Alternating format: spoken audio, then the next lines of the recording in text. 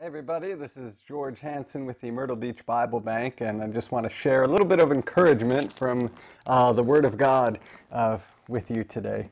God is so good to give us His Word, and it is so encouraging, and so I just want to share with you a little bit from Scripture today to hopefully encourage you to continue to walk forward in your faith with God.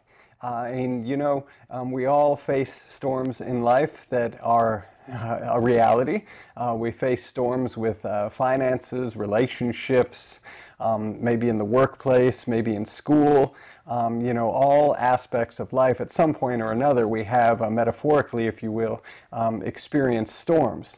Of course, we also experience storms in the presence of nature, of course, with wind and rain and thunder and lightning and snow and ice and all sorts of things that happen out in the environment that are negative. But thankfully, they don't last. Thankfully, that most often after the storm passes, the sun comes out and is shining, and it's a beautiful day. And I am thankful that God uses the storms in our life to teach us and to also encourage us, because through the storms and through the aftermath and the lessons learned in the storms, we see God's goodness, we see grace, and we also see how we can improve so that the next time the storm comes around, that we won't be as greatly affected by it when it came around the first time. And so I'm so thankful that God teaches us, and He wants to continue to teach us and grow us in faith in Jesus Christ, both myself and for you. He wants to continue to grow you through His Word, through the promise and the activity of the Holy Spirit within your life, and also with each other, with the body of Christ. And so be encouraged that you are continuing to grow, and just don't give up. Don't give up on faith in Jesus. Don't give up on the ultimate victory that God has over Satan, over all of the lies, over all of the trouble, over all of the storms. Jesus is greater than all of them. God is greater than all of them. As it says in 1 John chapter 4, verse 4, greater is He who is in me than he who is in the world. Greater is the Holy Spirit who is in you, the power of God who is in you, than the power of the Antichrist operating within the world. Amen. Say that over your lives and continue to do so every day. You will see the victory of God. It is going to happen. Praise Him. Thank you, Jesus. I want to get into the scriptures. I want to focus in the book of Matthew, chapter 14. And this is when Jesus walks on the water. This is a powerful story right here, my brothers and sisters. And so I'm just going to read it, and it's Matthew chapter 14, verses 22 through 33.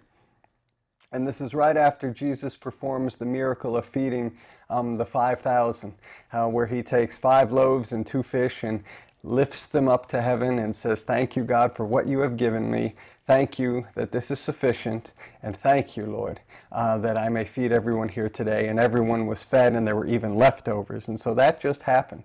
And so picking up in Matthew chapter 14, verse 22, immediately Jesus made His disciples get into the boat and go before Him to the other side, while He sent the multitudes away. And when He had sent the multitudes away, He went up on the mountain by Himself to pray. Now when evening came, He was alone there, but the boat was now in the middle of the sea, tossed by the waves, for the wind was contrary. Now in the 4th watch of the night, Jesus went to them walking on the sea. And when the disciples saw Him walking on the sea, they were troubled, saying, "It is a ghost!" And they cried out for fear. But immediately Jesus spoke to them, saying, "Be of good cheer! It is I. Do not be afraid." And Peter answered Him and said, "Lord, if it is you, command me to come to you on the water." So He said, "Come." And when Peter had come down out of the boat, he walked on the water to go to Jesus. But when he saw that the wind was boisterous, he was afraid and began to sink. He cried out, saying, "Lord, save me." And immediately Jesus stretched out His hand and caught him and said to him, "O you of little faith, why do you doubt?" And when they got into the boat, the wind ceased. Then those who were in the boat came and worshipped Him, saying, "Truly you are the Son of God." And so Jesus shows us right here that He is above storms. He is above all of the elements. He will in fact use those elements to come to us, to teach us, to love us, to grow us, to show us his mercy and his compassion. It says right there in the scriptures that Jesus was walking on the sea. He was walking on the sea. He walks on the water. Isn't that encouraging to know that Jesus is above all of the elements? We saw that earlier when Jesus calms the storm, that he says, "Peace be still," and the wind and the waves obey him.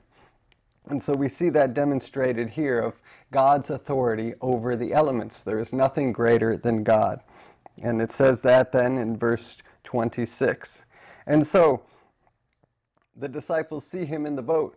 And they cry out to him. They're fearful. Jesus says, "Do not be afraid." And Peter says, "Lord, if it is you, command me to come to you on the water." And Jesus says, "Come." And Peter gets out of the boat and starts going to the Lord. But what happens is Peter loses his focus on Jesus. He sees the waves. It says that the wind was boisterous and Peter was afraid. And then in that moment, through that fear, he begins to sink. And then Jesus, of course, saves him as Peter cries out to Jesus saying, "Lord, save me." And Jesus does so. And so what does this say to you and I today? It says that the elements, the storms of life, they are a distraction. They are a distraction that Satan wants to use, our adversary wants to use to try to pull and erode our faith, to try to take our eyes off of our Lord and Savior Jesus Christ and turn our eyes to him, and then to be overcome by fear and begin to drown. But remember, our God is greater. Our God is greater, and don't feel condemnation upon yourself. Don't feel guilty about giving in to fear. We all have done it. The storms can be very scary. They can be very scary. And sometimes we really just don't know what's going to happen. We don't know how we're going to make it through.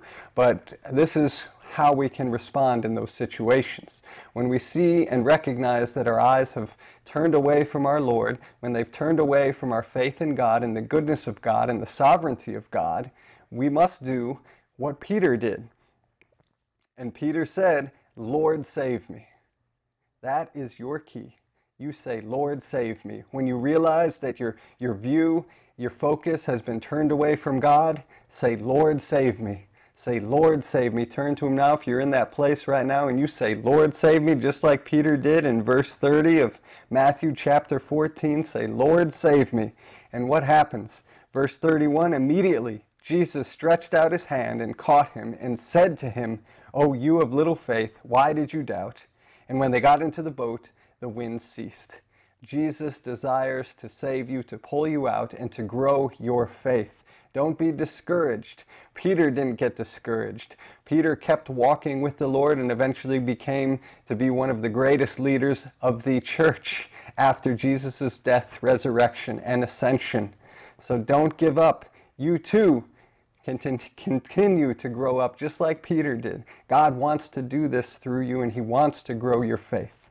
So turn to him and say, "Lord, save me." And you will see God move in your life. You will see it. It's a promise. God will not leave us nor forsake us. One other observation to make before I close for today is that in the beginning of the reading in Matthew chapter 14, it says that Jesus made his disciples get into the boat and go before him to the other side. So when Jesus gives a command of where it is that we are to go, we shall go, and we shall also have faith knowing that God is able to bring us to the other side, just as he did with the disciples in this passage here. So let us continue to worship him as the Son of God, for that is who he is. And Father, I just thank you for your love that you have for us. I thank you, Lord God, that you are forever with us, Lord God.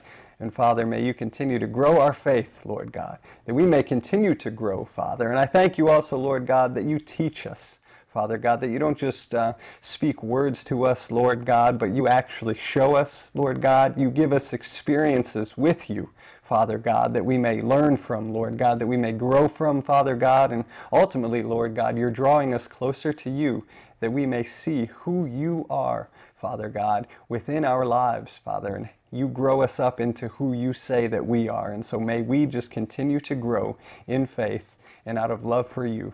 And we thank you for your love and your protection, Lord God. And we thank you for your response, Lord God, that when we cry out to you, you respond. And so, Lord God, I just pray that you bring peace into my brothers and sisters' lives right now, of those who are in storms, Father God, that as they cry out to you, saying, Lord, save us, that they see your sovereignty and they see your grace in their lives through the storms, Father God.